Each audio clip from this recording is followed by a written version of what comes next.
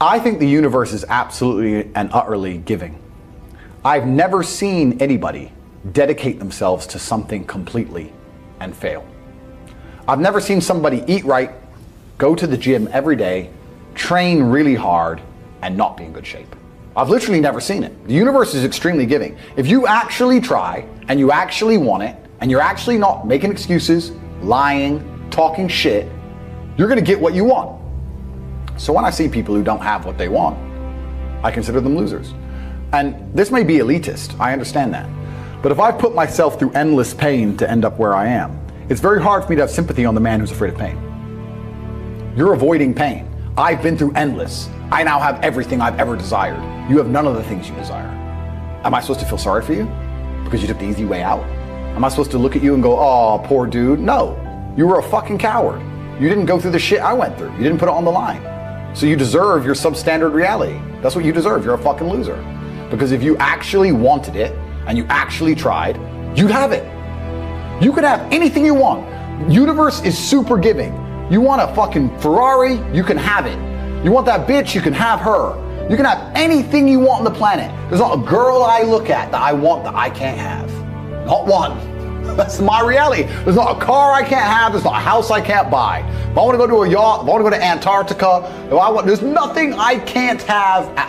Bam. Because I've decided to become this man. It's the same for absolutely every single one of you at home. If you want it, you can have it. If you're sitting there saying, oh, but I tried my best and I still didn't get it, you're lying. You didn't try your best. That is a fucking lie. The universe gives it to everybody who genuinely tries. And I know that to be a fact because this world's competitive. We're all competing against each other. And the majority of people don't try. Like I've achieved this amazing life and I've tried very, very hard. But it could have been harder. I mean, was it that hard? About 86% hard. It wasn't 100% hard. Why? Because the competition's zero. Everyone is a fucking loser.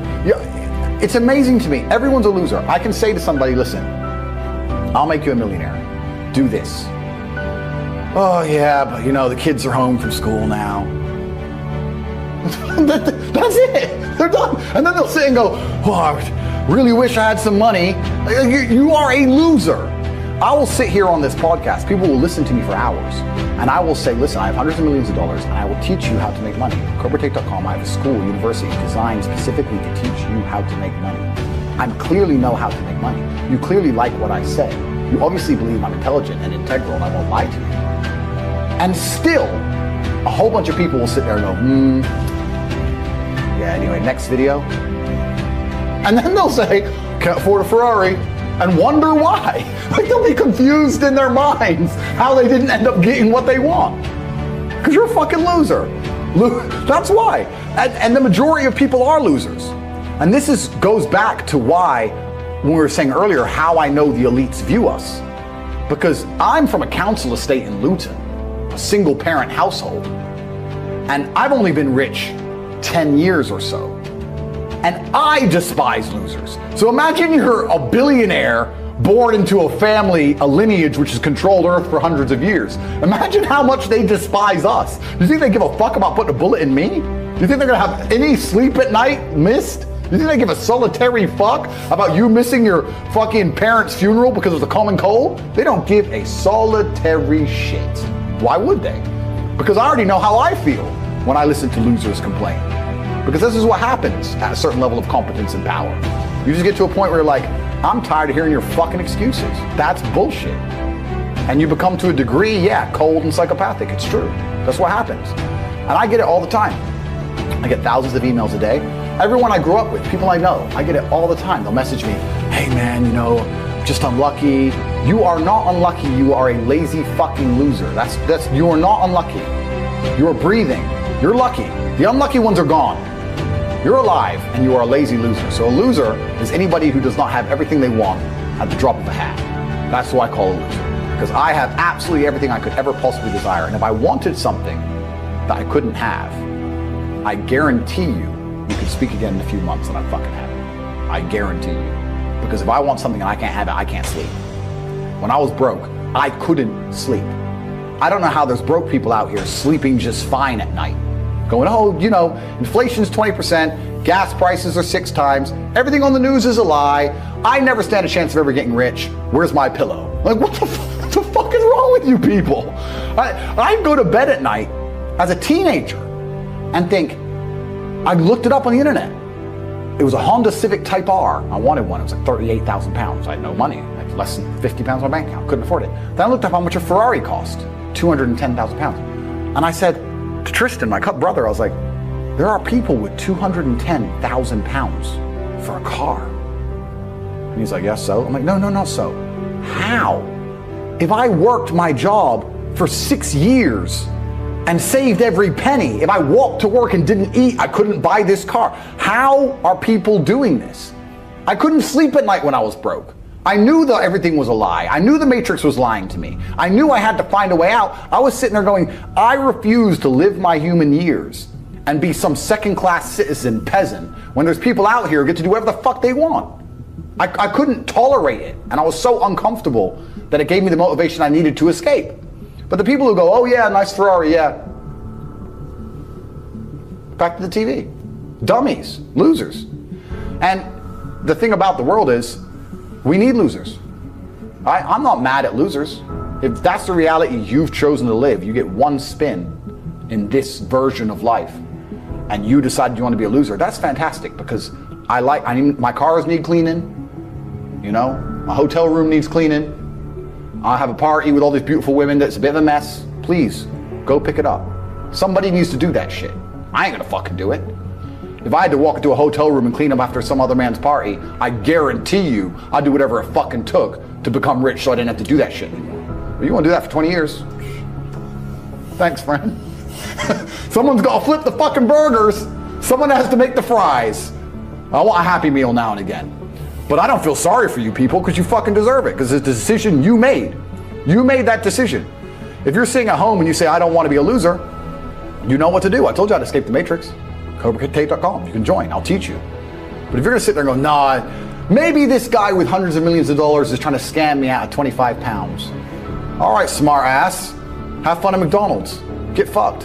I have no sympathy for these people. Zero. Do you have a little bit of a system you can share on how to make money? I know we've got CobraTate.com. We'll keep shouting it out.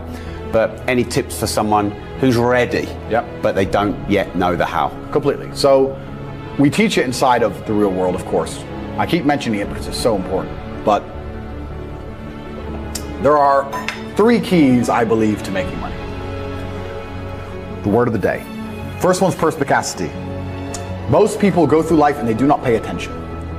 I've said this before and I want to stick by it because it's so important. You need to pay attention to every single time you spend money, because you cannot make money. You're not the Federal Reserve, you're not a government. Governments make money. All of us take money from somebody else or a business or a government. We take money from other things. So the easiest way to learn how to get good at taking money is to pay attention to every time someone takes money from you. So next time you buy a coffee, don't just buy the coffee and drink it and think nothing of it like every brokey. Don't do that. Say, okay, why am I buying this coffee? Okay, I want a coffee. All right. Why am I buying here? Well, this is on my way to work. Is there any competition around? Do I also want breakfast? Do they sell breakfast? No, they don't sell breakfast. They could probably make some more money if they're selling breakfast. Anyway, I walk in, there's a long line. Why is there one member of staff? I'm low on time. I'm about to leave and not buy the coffee. They're about to lose money because it's taking too long. Most of the people in this line are businessmen.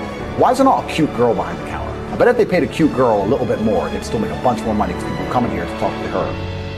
Think. And then what you'll do is, as you go through life, every time you spend money, is you'll realize the problem is not how to make money. The problem is how much time you have, because there's endless business ideas. There's endless ideas. I walk into a coffee shop, and by the time I've walked out, I already know exactly how to open up next door and outcompete them head to toe. I already have worked out how much is the rent, where are they fucking up, what are they not selling that they should be selling, what are they doing good, what are they doing bad, this chair is too hard, I'll wreck them. And I'll send it, and now my network is so powerful, which is the second point, network, I can send a few messages on WhatsApp and make a bank transfer. And 2 months later, there's a brand new coffee shop next door with my name on it, put them out of business. So the first thing is you have to pay attention. Because if you pay attention, you'll start to learn that money is everywhere. Every building is owned. These are skyscrapers. Billions. Every apartment nowadays is $1 million. million. You drive down a street in London, you're driving past trillions of dollars. There's money everywhere. It's all around us. When I was broke, I thought that the world was broke. I thought that there was no money. And then I got rich and realized that I was completely and utterly wrong. There's so much money. It's everywhere. If I go to try and buy a plane or a jet, they're always sold out. My yacht is a fucking 6-year waiting list. I want a Bugatti, they launch it, the email comes to my email address, 2 minutes later, gone. Like, there's so much money. If I want a diamond watch, or a $1 million watch, or $1 million watch, you can't get this stuff. There is so much money out there. Once you get to a certain echelon, you realize there's money fucking everywhere. So there's plenty of money in the world. People with no money are just not very good at taking it. So you need to start paying attention. It's the first thing. Second thing is network. It's hard to make money if you don't know anybody who has money.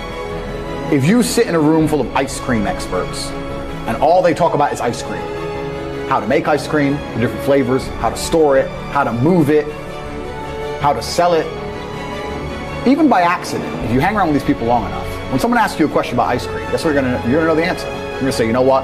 That's because it's pistachio, and that needs to be 2 degrees higher than chocolate. And you're gonna look like a smart ass. So if you sit in a room full of people who are making a bunch of money, everyone understands this. Your network is your net worth. You're the sum of the 5 people you spend the most time with. Everybody understands this. And then they still hang around with fucking losers. Because they're dummies. You're right, I am the sum of the 5 people I spend the most time with. Anyway, this is my friend Nick. He's so funny when we go drinking because he gets really drunk. Losers. I don't talk to anybody who is not winning.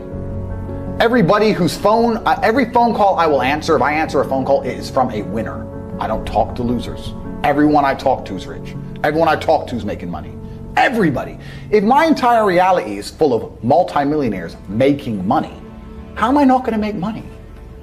And this is why network is so important, is because it's the same reason that wolves hunt in packs. If you're a lone animal, you have one set of eyes. But if you're a pack, you're watching every single angle, every single side. Perhaps I might miss something. I'm as perspicacious as possible. But one of my friends identifies that the war in Ukraine is going to change and the Russian ruble is going to pump. You can make a bunch of money on a Forex trade, for example. I may not have noticed, but he'll notice. Now I've made a bunch of $1 million for getting a text message, right? Because I have friends who are paying attention. All of us are paying attention. So your network is super important. That's another thing. We'll go into this because I have something called the War Room, which is also on corporatate.com. I'll let people read for themselves. But that's my private network. And we specifically talk about money and a few other things. But that's is that like more like a mastermind? It's the real world's how to make money, and the War Room's what to do with money, if that makes sense. Yeah. It's all on corporatate.com. I don't want to get off track, but it's there. But second is network. And third, it's to identify the reason why you don't have as much money as you want so far. And there's one of 3 reasons. You are either lazy, stupid, or arrogant. Those are the only 3 reasons anyone is poor. And you have to identify and choose which one it is. The majority of people are not the one they think they are. The majority of people are the one I'm about to say at the end. So let's start with lazy. There are a lot of lazy people. The unfortunate reality about money is that you are competing. So it's player versus player. It's like anything in the world. If you want that beautiful girl, so does everyone else. You have to win the competition. You want that car, you have to get it first. You want that money, everyone wants that money. You have to compete. It's competitive. Business is competitive. You are competing against people like me. You're competing against people like the people in my network. You're competing about people who only talk about money, who understand money very well, who operate in jurisdictions all around the planet, who are extremely well connected, who know things before you know them, who have mass influence and mass power and mass resource. You're competing against me. This is what you must understand. You're not waking up going, I want to make some money. You're competing against people like me. You're competing against billionaires. You're competing against hedge funds. How do these hedge funds keep growing? Where are they getting that money from? From the brokies. They're robbing you. They're robbing all the poor people from the pension fund, dummy. That's where they get it from. This is who you're competing against. So the competition is absolutely and utterly fierce. Understanding that you're a man with a small pistol up against a mighty army. If you want to add a little bit of laziness on top, you're fucked. So when I say people are lazy, they go, I'm not lazy, I work hard every day. You work 8 hours a day? You work 8? The fuck? If I'm awake, I'm working. I'll be driving my Bugatti Chiron through Dubai, working. I'm texting at the same fucking time. I don't take a second off. I don't take a minute off. I don't relax. I don't rest. I don't stop. I don't chill, none, ever. I'm either asleep or at work. That's it. Second I wake up, I check my phone, I begin working. I go to the gym, in between sets I am working. I'm online working the entire fucking day until the second I go to sleep, I am at work. That is all I do. And you are at home competing against me, and you want to watch a movie tonight and then say you're not lazy. You're fucking lazy and you're gonna lose forever. That's laziness. Next is stupid. I don't think many people are actually too stupid to be rich. You can be below average IQ and still get very rich. A very small percentage of people are too dumb to be rich. The slave minds, they'll never be rich because the matrix tries to keep you poor, because when you're poor, you can't think, as we talked about earlier. So everything the media tells you is designed to make you poor. They want you broke and struggling, because if you rely on the government for food stamps, then you can't argue with the government, can you? So that's what they want. So anyone who believes in the matrix and believes in media and believes in the lies they're told, anyone who sits there and goes, that's true, that it's literally designed to make you broke. That's why it's all a scam. Do your GCSEs, do your A-levels, get in debt, go to uni, get out, get a shit job, get a mortgage. Don't worry, when you've paid that mortgage off when you're 61, then you'll have enough money to go to Spain for holiday. Then your pension comes. Oh, government doesn't have the pension money anymore, funny enough, hedge fund stole it. Pay half your money in your life in tax. Oopsie-doops. And then you wake up one day and go, whoa, I just got fucked. So the whole scam, the whole story is a lie because they want you broke. They don't want you rich. If you're rich, you won't listen to them. So all of it's a fucking lie. And intrinsically, we all know this, right? When I pull up in one of my 30 cars to a gas station and people look at me and they see a Lambo or a Ferrari or a Bugatti or a Koenigsegg, whatever I'm driving, nobody goes, wow, he went to school. No, they think drug dealer, gangster. They're thinking he broke the rules, because anyone who follows the rules doesn't get shit. It's all a scam. It's all a fucking lie. So the slave minds are fucked, but those are the only ones who are too stupid to make money. Anybody who understands that the matrix is lying to them is smart enough. So very small percent are too stupid. Inside of our school, at the height of it, before the matrix attack, we're relaunching now, we had 175,000 students. Wow. When we had 175,000 students, maybe 2,000 we kicked out for being too stupid. It's step by step. Do this, do that, do this, and don't be lazy. The fuck? It's not that hard, right? So stupid's not the problem. So we have people who are lazy, very few are stupid, but the majority, the main reason most people are broke is because they are arrogant. I will sit here and say all the things I've said. I will do this, take time out of my life for free. Somebody at home will watch and digest it for free. They will agree with the things that are being said, or at least be entertained enough to continue to watch. And then I'll say, I'll teach you how to make money online. CobraTake.com, you can join the real world. And they'll sit there and go, nah, I'll do it myself. They're arrogant. They have these egos from fuck knows where because they didn't earn it. And they're just too arrogant to listen to anybody. I became world champion by listening to my coach. I didn't become world champion by walking in and saying, I'll do it myself. That's not how you get anywhere in life. You have to listen. If Mike Tyson were to walk in, or if Elon Musk were to walk in here and talk to me about money, I wouldn't be sitting there going, I can do that. I'd be like, oh, Mr. Elon, richest man in the world. Hello, very nice to meet you. Please, even though I already understand I don't want to launch a car brand or put rockets in space, please, you must know some things I don't know. How do you deal with the currency fluctuations? Does inflation impact how much it costs for you to send a rocket into space? Like, I'd ask him something that's useful, right? But some people are so brutally arrogant that they'll sit here and they'll listen to all the things I say, and they'll agree that I'm intelligent, they'll agree I'm massively successful, but they'll sit there and go, yeah, but you know what? I'll do it myself. I don't want to join that school because, I'll do it myself. They're arrogant. Everybody's fucking arrogant. I sit with people who I used to go to school with from Luton who are still broke and tell them how to make money. And you know what they do? They answer back. Yeah, but it's not that simple because, the wife gets the kid, and you know what, and I don't like to do things that way, the way I like to work. The way you like to work is why you're fucking broke. So what the fuck are you talking about? You just sat here and wasted 10 minutes of my time. I told you how to take your business of painting and decorating or whatever the fuck you're doing and make a serious amount of money, and now you're telling me the way you like to work? Then stay fucking broke. The fuck you want me to do? What level of arrogance? But this is people. They'll sit with a multi-millionaire and tell you their view. Oh, I think that know when you're out qualified. and accept it and learn. So we all do. I'm not going to I can't play piano for shit. The piano teacher walked in here and said, this is what you do. And I said, well, I like to move my hands this way. What kind of dumbass? But this is the arrogance people operate under. So I'd say 20% of people are lazy, 20 to 25%. A large portion of the world are not lazy. They're actually working exceptionally hard, but they're doing the wrong thing. 5% of people are too stupid. So say 25%, 5% is 30%. But 70% of people are brutally arrogant, and this is why they are poor. That's the truth.